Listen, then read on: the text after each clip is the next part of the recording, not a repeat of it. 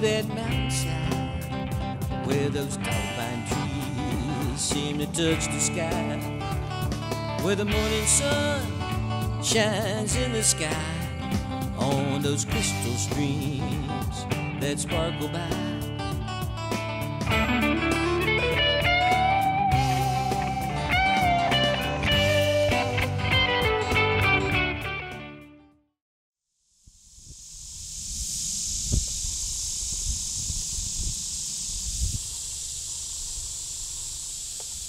Hi, I'm Randy, and welcome to Primitive Passion.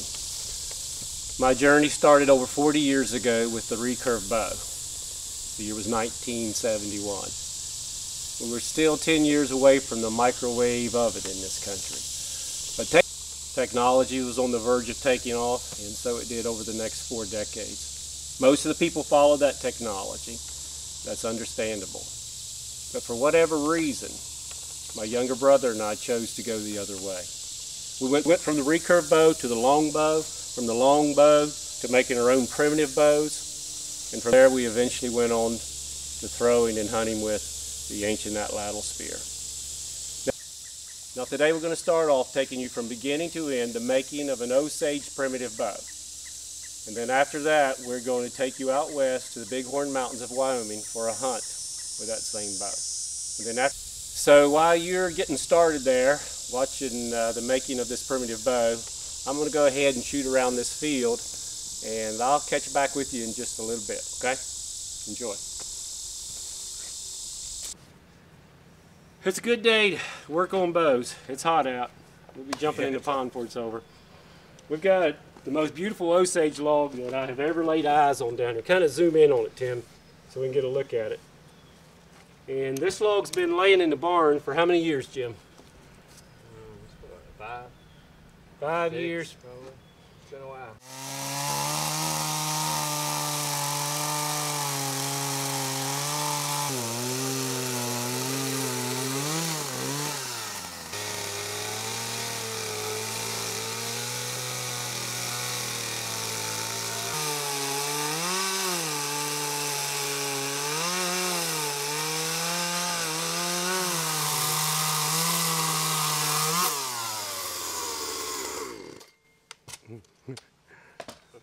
How come it didn't split?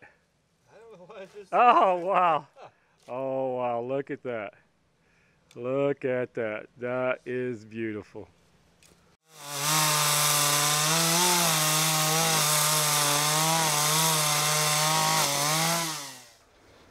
This would be my upper limb. This would be my lower limb. I went 1 inch above the center line. 1 inch above, and marked the top of my rest where the arrow will lay, right there. And then I went 4 inches down for my handle. And what that means is that the upper limb is 2 inches longer than the bottom limb. The sweet spot of the bow will just about always be within 1 inch of dead center. So therefore I do not recommend making both limbs the equal size. We'll cut the other side just to the outside of the line, and I can file that down later. Okay. This is getting exciting.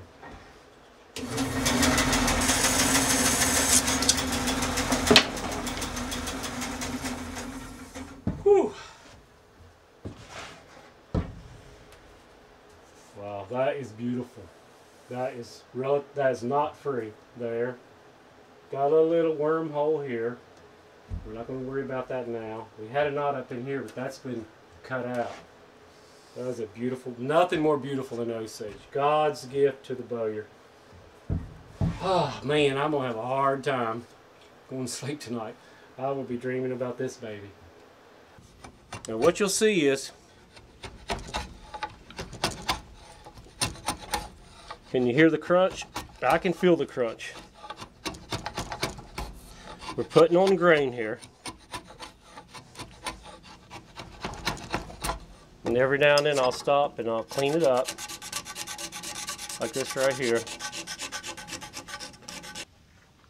I'm not saying that I'm overly excited about this piece of wood, but I did take her to bed with me last night and lay there for I don't know how long, just caressing the textures of her grain every little valley, every little hump. And what I'm going to do right now is I'm going to put it on the wheel, and I'm going to clean up the sides and get them evened out, and then we'll start the tillering process by hand. I'm back on my bow now, the wood rasp. From here on out, I'll work it all down by hand. And as I'm working this bow, I'll work on this side, and then I'll look at the other side, and I'll just try to keep them matched, equal distance, equal width. I'll just eye it up. I'll just do it by. And once I get it down so far to where it's flexing, then I'll start pushing it like this, and I'll do a rough tillering by looking at where it's bending more than other places, and I'll mark it with a pencil. And because we got to get both limbs fairly close and fairly tillered before we actually put the tillering board on it. So I'll be on this for a while. Nobody, you can take a break now if you want. Day 5. Took me forever to get this baby on grain. Had to go through this valley twice. It was very tedious. But anyway, where I messed up is, and I aspire to be a master bowyer, but I realized today more than any other day that I am far from it. So, where I had filed on the back, on the belly, and then took 2 big growth rings off, I left myself thin on this end. Basically, I ended up with a weak bow. So what I did was I cut 1.5 inches off both ends. I was at 71 inches, now I'm at 68 inches, and that will put some weight back on this bow, and hopefully it'll be enough, because I don't really want to go any lower on a long bow. Knocks are very, very tricky.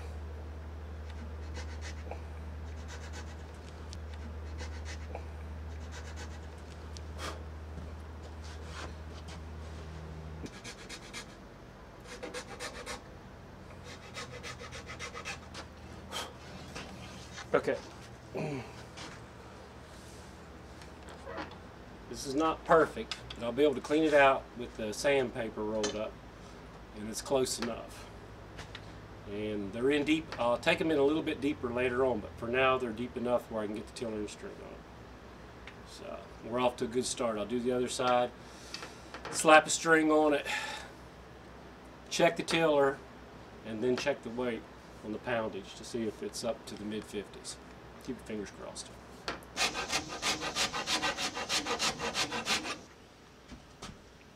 Looks like we still may have a little bit extra bend in there, so I'm going to take just a little bit more from here over. There you go.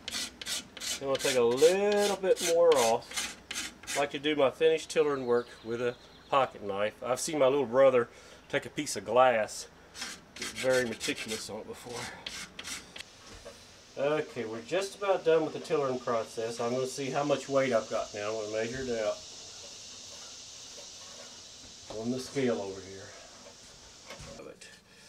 I picked up some leather lacing yesterday at the Michael's.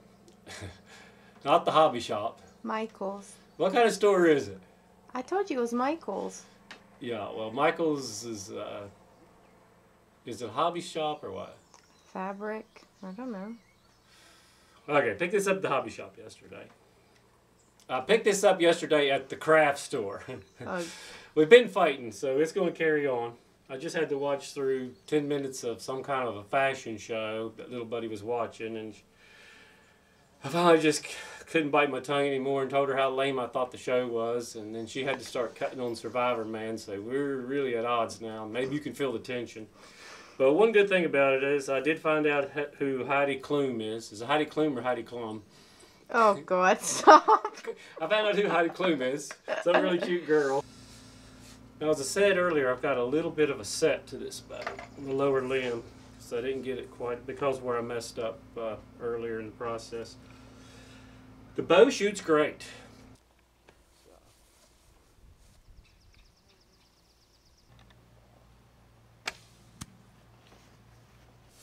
Tonight Jim's coming over. We're going to work on his bow, and we should have Tim's bow up and shooting here in the next day or two. So we'll get back with you.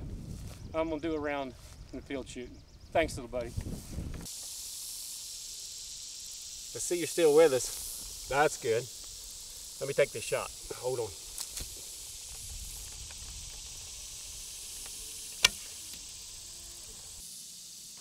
That did not turn out to be one of the better bows I've done over the years. But it was good enough that I felt comfortable taking it out west on a mule deer hunt in the Bighorn Mountains of Wyoming. These are the arrows that I made up for that trip. I've got homemade metal heads that I cut out of banding steel that wraps around lumber and sharpen them up with a mill bastard file.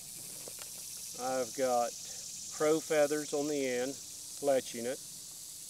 And for the record, I don't kill crows. I refuse to kill anything that's smarter than me or older than me. So that leaves out crows and the mother oaks. About 3 days into that hunting trip, I had a stalk on a nice buck, had a tall rack, and I got within 30 yards, which is a good shot out there, and I totally came unglued. I didn't even come close. It's actually very embarrassing, but you'll see it.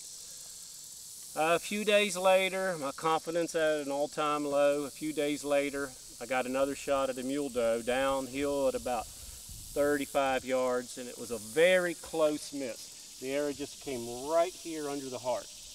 That got my confidence back up. And then it all came down to the last day and the last shot. I'm going to keep shooting this locust bow around the field. You check it out.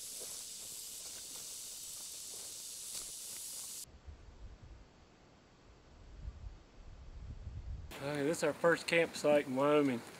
I've been coming out to the Rocky Mountains for 33 years, and this is the first time I haven't slept on the ground in a tent. So I must be getting salty in my old age. We've seen some game, but we haven't got any shots yet. We're getting ready to go out this afternoon again, and we're having a really good time. A really good time. The lungs haven't quite adjusted to the high altitude yet, so we'll see what happens.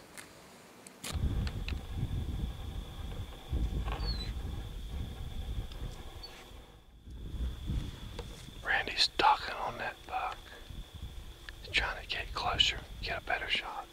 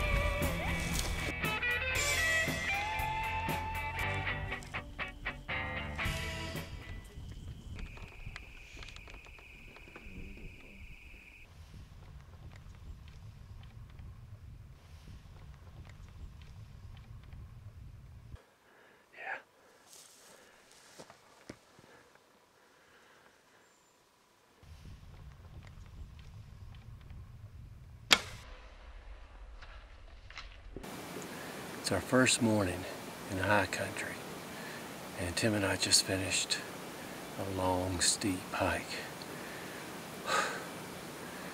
And I'm out of breath. I'm 55 years old.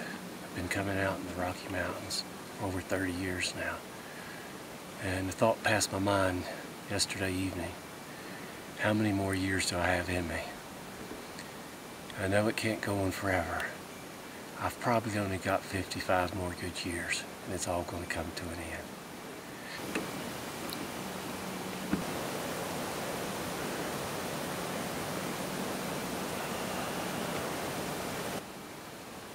It's not a cow, it's a little spike.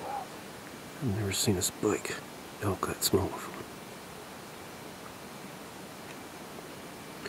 It's a bull. We woke up to a cold morning today, and it's a little breezy.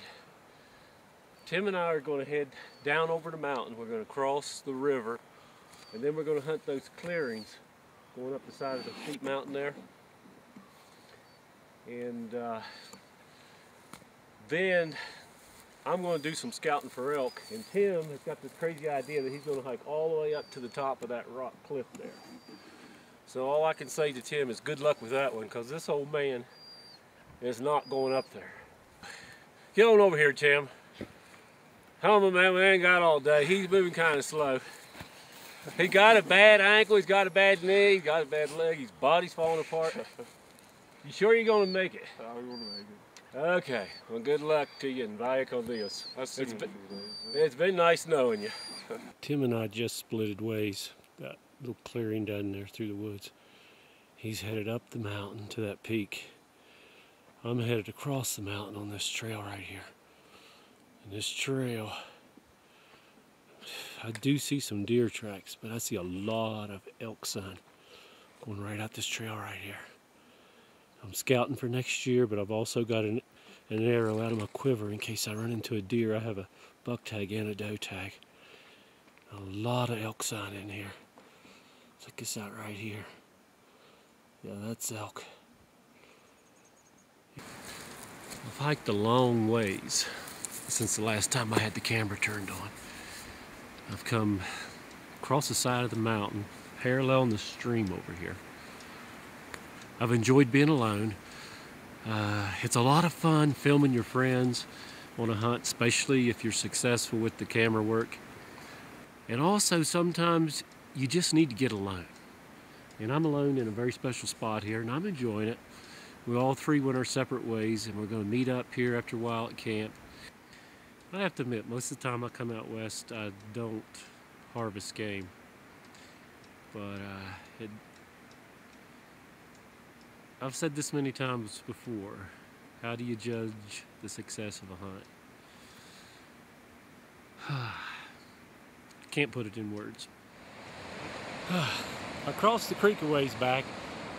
This morning I started off way up there, walked around the side of that mountain, through those clearings, down below, crossed the creek. Actually, I fell in the creek. The rock was slippery. Now I'm working my way back to camp, and I've never been on this stretch of the river, and it's beautiful. It's yeah, I've definitely got to come back to here. Well, this is the 9th day out in the Bighorn Mountains, and this is the second bath I've taken. Feels really good. But I came out of the water about a ½ inch from being a woman. Well, 1/4 inch, but who's counting? We're getting ready to go out again tonight. Tonight's our last night. Tomorrow morning it's our last hunt. We're heading out tomorrow afternoon. But you can see our 4th and final camp. It's just beautiful.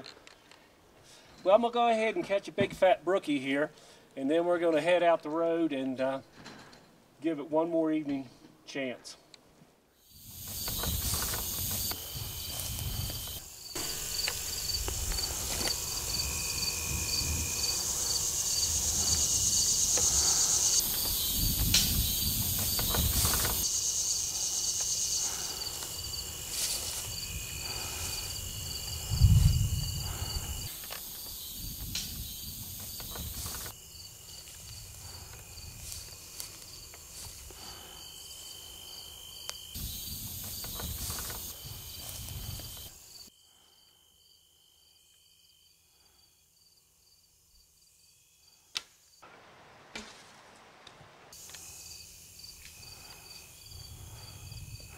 How'd that look? I hit that deer. I hit that deer. Oh God, that was exciting. There was a pine tree right in front of it. I couldn't see where I hit it because it was a longer shot. The deer went up. The deer was partly behind that pine tree, quartering away. And the deer just kind of dropped over it, the edge of the pine tree. And I didn't realize I'd hit it till it started running off. I'm not exactly sure where I hit it, so we'll wait a while before we trail. Okay, we're by Blood Trail here. Last evening of the hunt. But we've got a good blood trail here, and we're following out through here right now. We're pretty excited about it. Oh yeah, look. She started opening up here. Oh my goodness. Oh my goodness. Oh, she's beautiful. This is very exciting. she died quickly. I always feel sad when I kill a deer, but I'm happy too. But I'm sad, but I'm especially excited to be out here on the last night of our hunt and to make this 40-yard shot with the Osage bow. And I'm very, very thankful. And I appreciate you guys, all your help too. And I always like to stop and just have a sacred moment of thanks and a prayer at a moment like this.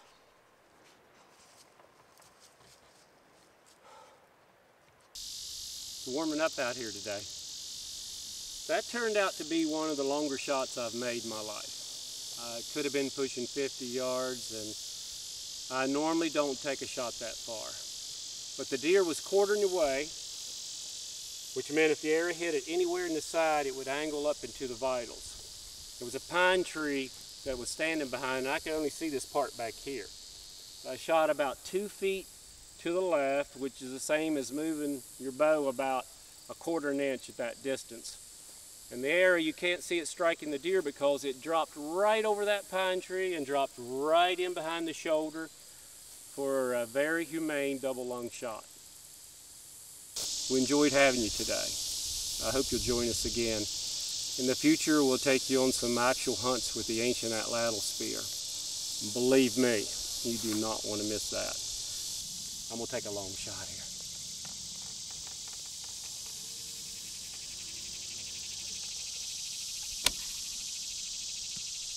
Oh, that felt good. That felt really good. Long live the longbow.